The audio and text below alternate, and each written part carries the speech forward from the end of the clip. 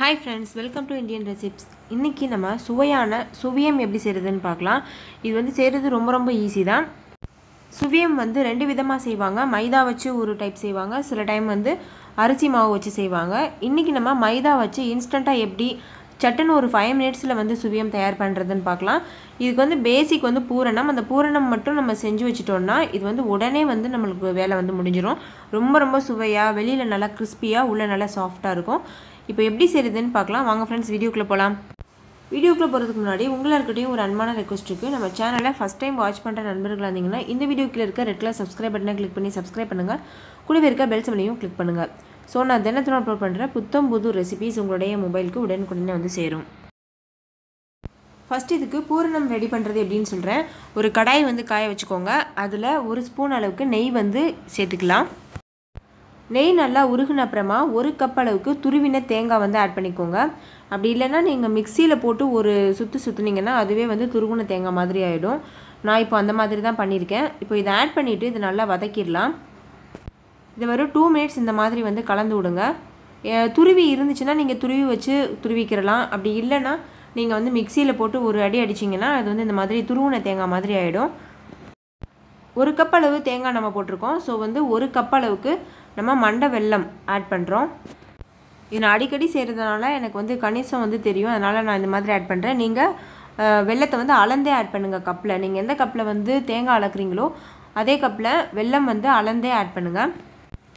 இந்த மாதிரி வந்து பிச்சு நான் போட்டுட்ருக்கேன் இல்லையா, இது வந்து பாகு வெல்லம் கேட்டாலே கிடைக்கும். இது வந்து நம்ம இடிக்க வேண்டிய அவசியம் கிடையாது. லைட்டாக வந்து கைட்டியே பிச்சு வந்து ஆட் பண்ணிடலாம். அதுவும் இல்லாமல் நய வெல்லம்னு கேட்டு வாங்குங்க, அப்போ தான் மண்ணெல்லாம் இருக்காது. இதில் கொஞ்சமாக தண்ணி ஆட் பண்ணி இது எல்லாத்தையும் நல்லா சேர்த்து கலந்து விட்டுடலாம். சிம்மில் வச்சு கொஞ்சம் நேரம் விட்டுருங்க. கலக்க கூட தேவையில்லை. அந்த வெல்லம் வந்து நல்லா கரைஞ்சிரும். பாகு வெல்லம் அப்படின்றதுனால நல்லா கரைஞ்சிரும். இப்போ பாருங்கள், நல்லா கரைஞ்சிருச்சு. நீங்கள் வந்து நுணுக்கி போடுற வெல்லமாக இருந்தால் கலந்து விட்டுக்கிட்டே இருங்க. கரண்டியை வச்சு நல்லா கலந்துகிட்டே இருங்க. அப்போ தான் அது வந்து கரையும். இப்போ இது நல்லா மெல்ட் ஆயிடுச்சு. இப்போது வெல்லம் வந்து நல்லா கரைஞ்சிருச்சு. ஒரு 3 ஏலக்காய் எடுத்து தட்டி இதில் ஆட் பண்ணிடலாம். உங்கள்கிட்ட ஏலக்காய் பவுடர் இருந்துச்சுன்னா அது கூட நீங்கள் ஆட் பண்ணலாம். இப்போ எல்லாத்தையும் சேர்த்து நல்லா கலந்துருங்க. அதுக்கப்புறமா கடலைப்பருப்பு வந்து நம்ம ஆட் பண்ண போகிறோம். கடலைப்பருப்புமே 1 கப்பு தான். 1 கப் தேங்காய், 1 கப் கடலைப்பருப்பு, 1 கப் வெல்லம், இதுதான் வந்து அளவு. இந்த கடலைப்பருப்பை வந்து நான் நல்லா வந்து ஊற வச்சு ஒரு 3 மணி நேரம் ஊற வச்சு அதுக்கப்புறமா குக்கரில் நல்லா வேக வச்சேன். ஒரு விசில் விட்டு வேக வச்சுட்டு அதுக்கப்புறமா மசிச்சு வச்சுருக்கேன் கையிலையே. தண்ணியெல்லாம் வடிகட்டிட்டு மசிங்க. ஏன்னா வந்து நம்ம வெல்லத்துலேயே தண்ணி இருக்கும். ஸோ தண்ணியெலாம் வடிச்சிட்டு மசிச்சு வச்சுக்கோங்க. அதை வந்து இதில் ஆட் பண்ணி நல்லா வந்து கலந்து விட்டுருங்க. ஓகே ஃப்ரெண்ட்ஸ், இப்போ பாருங்கள், ஒரு 5 நிமிஷம் நல்லா வந்து கலந்து விட்டேன். இந்த மாதிரி வந்துருச்சு. இதை ஆனில் வச்சு நல்லா கிளறிட்டே இருங்க. இது நல்லா வத்திரும். இப்போ வந்து நல்லா வத்திருச்சு. நம்மளுக்கு வந்து பூரணம் வந்து தயாராகிடுச்சு. இதை வந்து ஒரு 10 நிமிஷம் நான் ஆனில் வச்சு இந்த மாதிரி கிளறிட்டே இருந்தேன். அதனால் நல்லா வந்து வத்திருச்சு. இப்போ இதை வந்து கையில் பிடிச்சி ஒரு உருண்டை பிடிக்கிற அளவுக்கு ஒரு பக்குவத்தில் இருக்குது. இந்த டைமில் வந்தால் தான் பூரணம் வந்து தயாராகிடுச்சுன்னு அர்த்தம். இப்போ பாருங்கள், உருண்டை பிடிச்சி பார்க்கலாம். ஆறுனதுக்கப்புறமா தொடுங்க. வெல்லம் வந்து ரொம்ப சுடும். ஸோ இந்த மாதிரி உருண்டை பிடிக்கும்போது நல்லா வந்து உருண்டையாக வரணும். கையில் வந்து லைட்டாக நெய்யோ எண்ணெயோ தடவிக்கோங்க. தடவிட்டு கையில் வந்து நல்லா உருண்டை மாதிரி பிடிக்கணும்.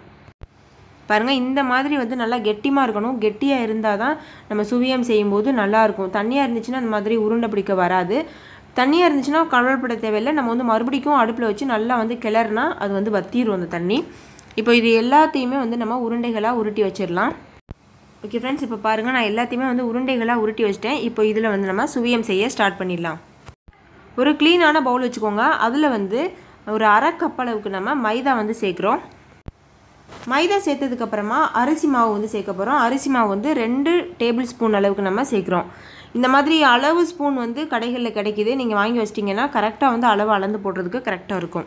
அதுக்கடுத்து தேவையான அளவு உப்பு சேர்த்துக்கிறலாம். உப்பு சேர்த்துனதுக்கப்புறமா நம்மளுக்கு தேவையான அளவுக்கு தண்ணி ஊற்றி இதை வந்து நல்லா கரைச்சிக்கிறலாம். ரொம்ப கெட்டியாகவும் இருக்கக்கூடாது, ரொம்ப தண்ணியாகவும் இருக்கக்கூடாது. இப்போ நான் காமிக்கிறேன். அந்த கன்சிஸ்டன்சியில் இருந்தால் வந்து போதும். இதுக்கு வந்து இவ்வளோ தான் தண்ணி தேவைப்படும்னு சொல்ல முடியாது. நம்ம தேவையான அளவு தண்ணி கொஞ்சம் கொஞ்சமாக ஊற்றி கலந்து பார்த்து தான் கரைக்க முடியும். ஓகே ஃப்ரெண்ட்ஸ், இப்போ பாருங்கள், நான் வந்து மாவு நல்லா கரைச்சிட்டேன். இந்த மாதிரி ஒரு பக்குவத்தில் இருக்கணும் மாவு வந்து. அடுத்து இதில் வந்து நம்ம சுவியம் செய்கிறதுக்கு முன்னாடி இதை ஒரு 1/2 மணி நேரம் இந்த மாவை வந்து ஊற விடுங்க. அப்போ தான் சுவியம் வந்து சாஃப்டாக வரும். இது அப்படியே ரெஸ்ட்டில் இருக்கட்டும். இப்போது அடுப்பில் வந்து எண்ணெயை காய வச்சு இதை ஒவ்வொரு உருண்டைகளாக பொரிச்சு எடுத்துடலாம். இப்போ எப்படி பொரிக்கிறதுன்னு சொல்கிறேன். இந்த மாதிரி மாவுக்குள்ளே வந்து அந்த உருண்டையை போட்டு நம்ம செஞ்சு வச்சோம் இல்லையா அந்த பூரண உருண்டை, அதை போட்டு இந்த மாதிரி நல்லா எல்லா இடத்துலையும் படுற மாதிரி பண்ணிவிட்டு நல்லா காஞ்ச எண்ணெயில் இந்த மாதிரி போட்டுருங்க. ஃபுல்லாக வந்து எண்ணெய் வந்து ஹை ஃப்ளேமில் வச்சே போகிறீங்க. அப்போ தான் சவக்குன்னு ஆகாது, நல்லா வந்து ஒரு மொறுப்பாக கிறிஸ்பியாக இருக்கும். இது வேகிறதுக்கு ரொம்பலாம் டைம் எடுத்துக்கிறாது, மைதான்றதுனால சட்டுன்னு வெந்துடும். உங்களுக்கு அப்படி ரொம்ப வந்து மொறுப்பாக இல்லை, சாஃப்டாக இல்லை, இன்னுமே வந்து சவக்குன்னு இருக்குது அப்படின்னு ஃபீல் பண்ணிங்கன்னா நீங்கள் கொஞ்சமாக பேக்கிங் சோடா ஆட் பண்ணிவிட்டு அதை நல்லா வந்து மாவு கரைச்சிக்கோங்க. அப்போது உங்களுக்கு மொறுப்பான சுவியம் வந்து கிடைக்கும். நான் இன்றைக்கி பேக்கிங் சோடாலாம் ஆட் பண்ணலை. ஓகே, பாருங்கள் ஃப்ரெண்ட்ஸ், நம்மளுடைய சுவையான சுவியம் வந்து தயாராகிடுச்சு. இது ஒரு பிளேட்டில் வச்சு ட்ரான்ஸ்ஃபர் பண்ணிடலாம். ஓகே ஃப்ரெண்ட்ஸ், இன்னொரு அற்புதமான ரெசிபியோடு நான் உங்களை சந்திக்கிறேன். இந்த வீடியோ உங்களுக்கு பிடிச்சிருந்துச்சுன்னா இந்த வீடியோக்குள்ளே லைக் பட்டன் இருக்குது, லைக் பட்டன் கிளிக் பண்ணுங்கள். உங்கள் ஃப்ரெண்ட்ஸ், ஃபேமிலி, ரிலேட்டிவ்ஸ் கூட இந்த வீடியோவை ஷேர் பண்ணிக்கோங்க. சேனல் உங்களுக்கு பிடிச்சிருந்துச்சுன்னா இந்த வீடியோக்குள்ளே இருக்க சப்ஸ்கிரைப் பட்டனை கிளிக் பண்ணி சப்ஸ்கிரைப் பண்ணி வச்சுக்கோங்க. இன்னொரு ரெசிபியோடு சந்திக்கிறேன் உங்களை. தேங்க்யூ, பாய்.